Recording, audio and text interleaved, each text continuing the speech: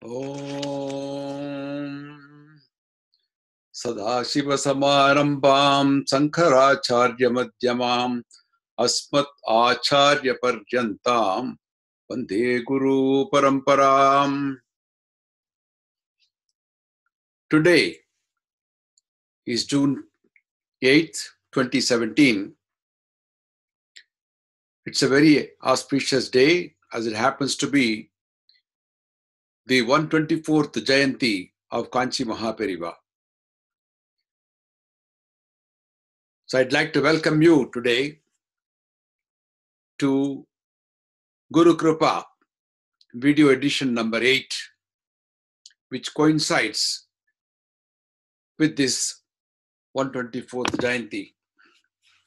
We are indeed very fortunate to live in the era of Kanchi Maha Periyava, whose work to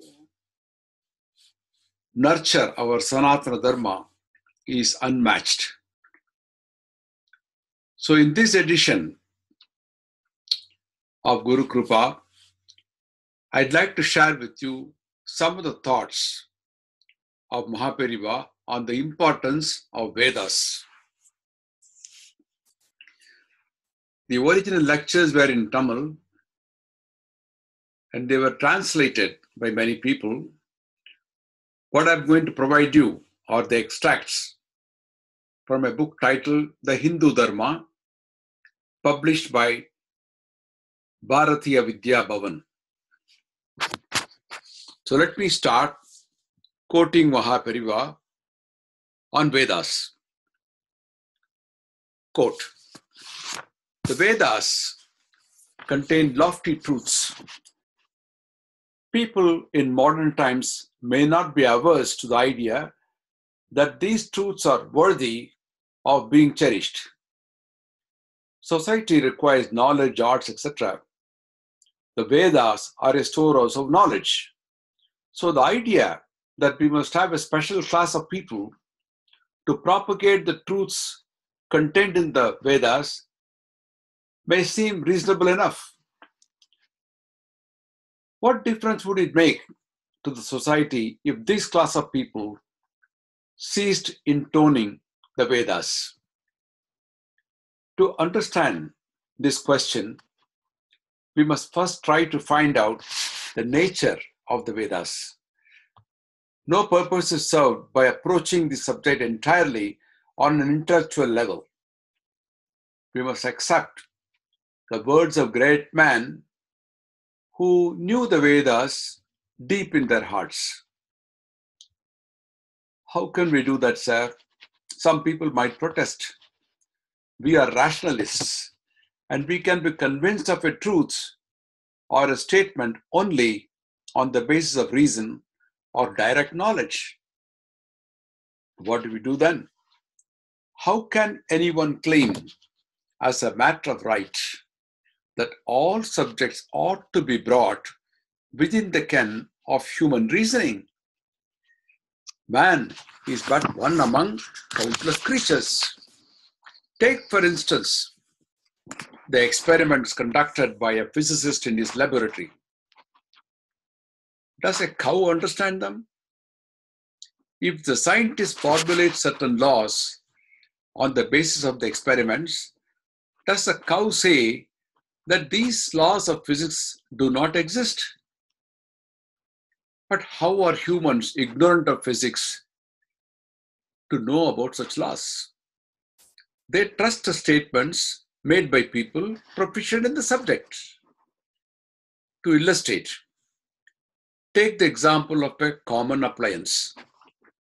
Let us assume that you are told that it works on the basis of certain principles of science. Don't you accept these principles by observing how the appliance works? In the same way, we must have faith in what great men say about the Vedas, great men who live strictly adhering to the Shastras. We must also place our faith on the scriptures on the basis of the fruits or benefits yielded by them, the benefits we directly perceive. One such fruit is still there for all of us to see. It is Hinduism itself, the religion that has withstood the challenges of all these millennia. The sages transcended the frontiers of human knowledge and became one with the universal reality. It is through them that the world received the Vedic mantras. This is one of the basic concepts of our religion. If you do not accept that human beings can attain such Atmic power as exemplified by these seers, any further talk on this subject would be futile. One could point to you great men who you can see for yourself, great men who have perfected themselves and acquired powers not shared by the common people. But if you think them to be cheats or fraudulent men, any further talk would again be useless. In your present state of limited understanding, the argument that denies the existence of anything beyond the range of human reason and comprehension itself betrays the height of rationalism.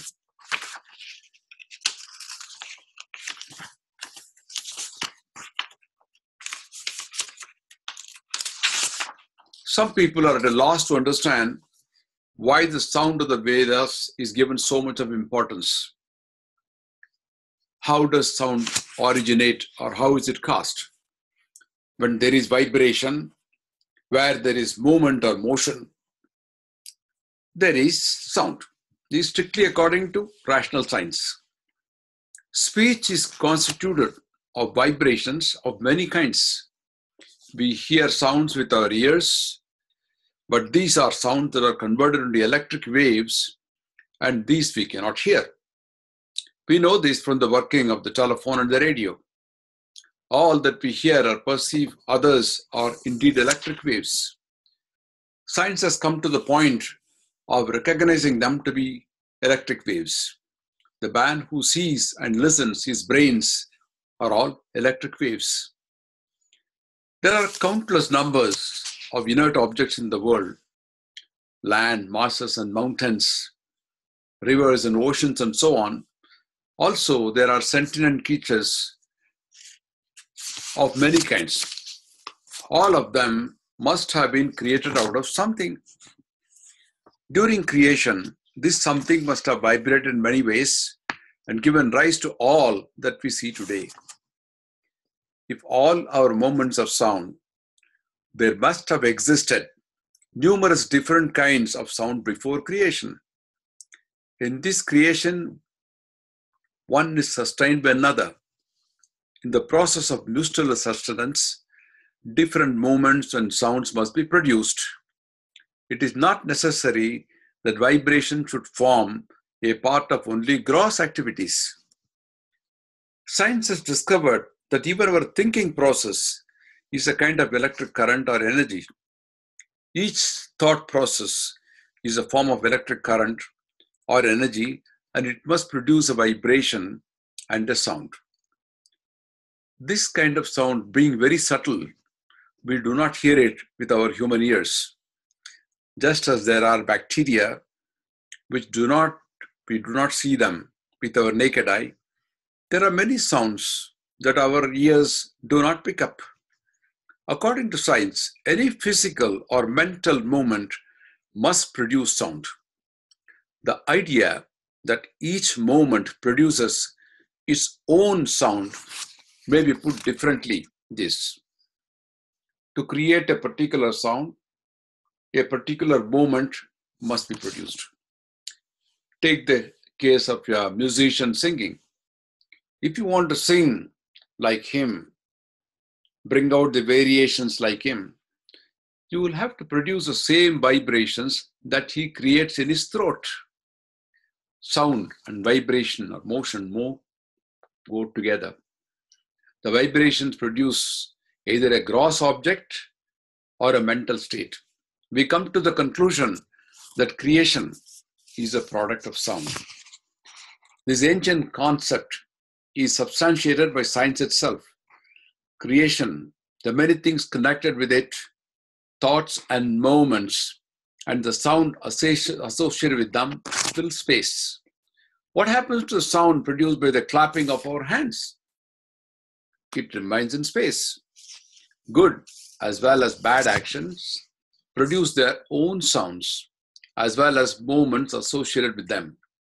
Conversely, the creation of these type of moments will result in good as well as evil.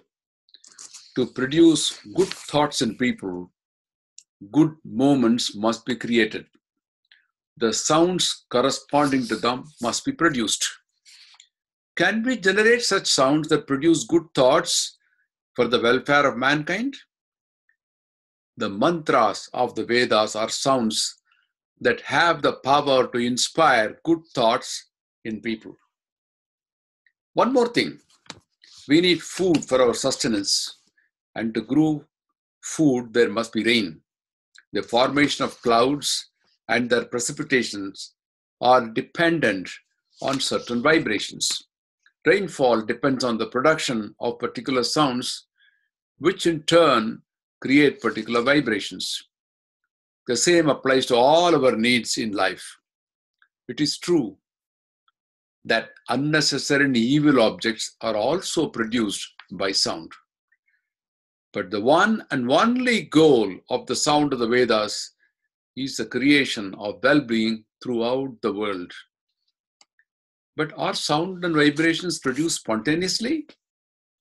If vibrations arise on their own, they will be erratic and confusing and not related to one another. What do we see in the cosmos? There is a certain orderliness about it, and one thing in it is linked to another.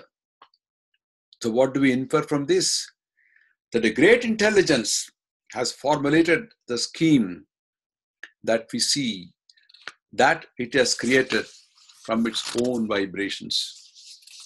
The Vedas are sounds emanating from the vibrations of this great intelligence.